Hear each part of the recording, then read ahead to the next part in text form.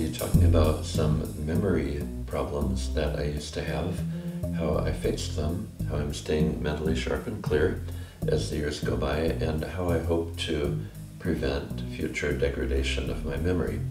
Nothing in this video is intended as or should be taken as medical advice.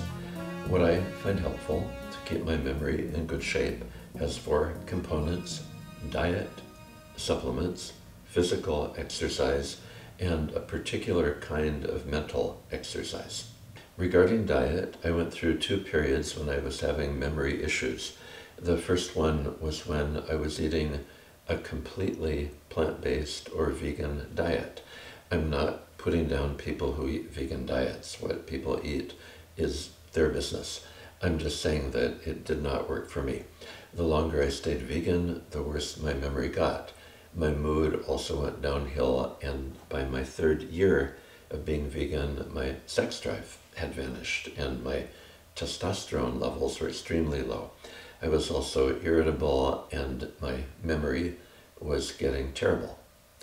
Adding meat, fish, eggs, and other animal products back into my diet resolved those problems almost literally overnight. I currently eat a diet which includes foods from both plant and animal kingdoms. It's particularly rich in sardines, anchovies, mackerel, and other sources of omega-3 fatty acids which have been found to be important to brain health. Since I'm talking about nutrition, I should add that I also do a lot of fasting. There's some evidence that prolonged fasting, at least under some conditions, can sharpen both our memories and our mental clarity. One caution, though, about fasting is that you can't expect it to improve your memory if your diet is low in the nutrients your brain needs to function well.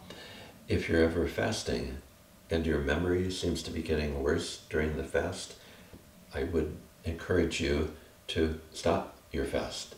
Eat some high nutrient food and then switch for a while to doing fasting mimicking diets. The problem being, of course, that when we're fasting, there are no nutrients at all coming in, so some essential ones that we need for our brain are just not there. I mentioned that there was a second time when I developed memory problems. It was a period of time when I'd been through some major stressful events, and I actually went into a depression for about 2 years. During this period, my short-term memory went on the fritz. It got so bad that I was having 5 or 10 short-term memory glitches every day. I tried fixing the memory issues by increasing my intake of fish oil and B vitamins, and that did help somewhat. But what made a night and day difference was taking a supplement called phosphatidylserine. The one that I took, and I'm still taking because I like it so much, is made by Jarrow. I also started eating North Atlantic mackerel because they're so high in phosphatidylserine. On the subject of supplements, I take over 40 supplements, though I don't take all of them every day.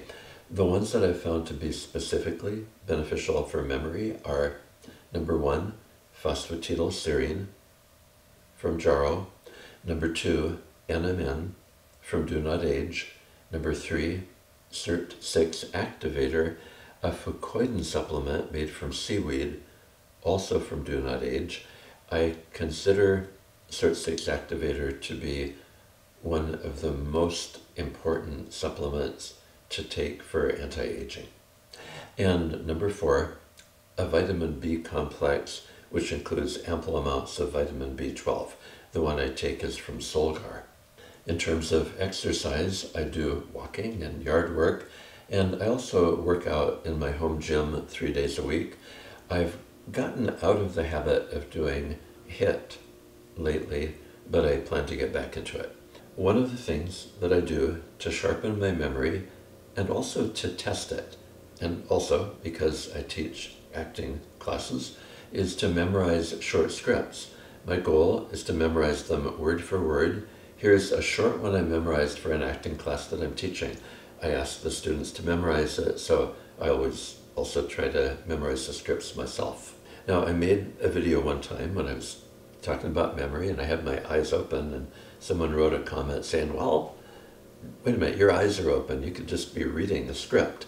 So just to show that I'm not doing that, I will have my eyes closed when I'm reciting these. Okay? And then I'll also be doing what's called a speed through, in which you say the words more rapidly. Good morning. Good morning. How do you feel? Great, I'm sure. What do you want for breakfast? Whatever. I'll fix you some scrambled eggs. Fine. You going to work this morning? Have to. Oh, do you want me to stay home? It's up to you. Can't. Like I said, it's up to you. So a variation on this, which I also find is helpful for memory in general, is to do speed throughs of scripts where you say the words as quickly as possible. And here's an example. Good morning, good morning. How do you feel? Great, I'm sure. What do you want for breakfast? Whatever. I'll fix you some scrambled eggs. Fine. You going to work this morning? Have to. Oh, do you want me to stay home? It's up to you. Can't. Like I said, it's up to you. So again, it's an acting exercise, but I think it's also an interesting one to do just as a general memory practice and training. I'm going to go through a somewhat longer script now.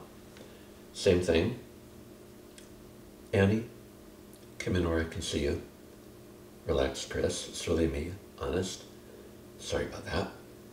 Not a problem. You're my brother, even if you're a bit of a nutcase these days. You look awful, kiddo. Still not sleeping? I can't. I don't want to. The dreams, like I told you. The same ones. The insane stuff. The violence. Like, I'm running. These guys are chasing me. I go into this basement and they find me. Start in on me. One takes a knife out. They hold me down. They, what, kill you? I don't know, Annie. I wake up. I mean, I know it's crazy. I need help. More of those pills like you got me last time, a bigger dose to stop the dreams. Did you bring them? Yeah, but I don't like it. I've told you that. You should see a doctor, find out what's really going on. Okay? And again, here is a speed-through version of that script. Annie, come in where I can see you. Relax, Chris. It's really me. Honest. Sorry about that. Not a problem. You're my brother, even if you're a bit of a nutcase these days. So awful, kiddo. Still not sleeping? I can't. I don't want to. The dreams, like I told you. The same ones. The insane stuff. The violence. Like I'm running. These guys are chasing me. I go to this basement and they find me. Start on me. I want to take a knife out. They hold me down. They, what, kill you? I don't know. Annie, wake up. I mean, I know it's crazy. I need help. More of those pills like you got me last time. A bigger dose to stop the dreams. Did you bring them? Yeah, but I don't like it. I've told you that. You should see a doctor. Find out what's really going on.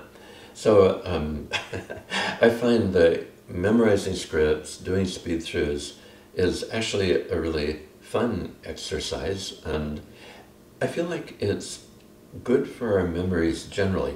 Now, there are actually things that I do and that I teach my students to do which make memorization easier, like word association exercises, and there's an exercise where you write down the first letter of every word in the script, and you write down the letters repeatedly while thinking of the words, and it kind of locks it in. So it's not just pure kind of random memory, there are associative exercises involved. But I still find it a helpful gauge of how my memory is doing, and so far, so good. If you're curious, I'm 69 years old at the time that I'm recording this. Apart from those two stretches of time that I mentioned, both of which are old history and are fixed now, I haven't noticed any decline at all in my memory or my mental clarity. If anything, I feel that my mind is sharper and clearer than it was a few years ago. So thank you for watching. I'll see you in the next video.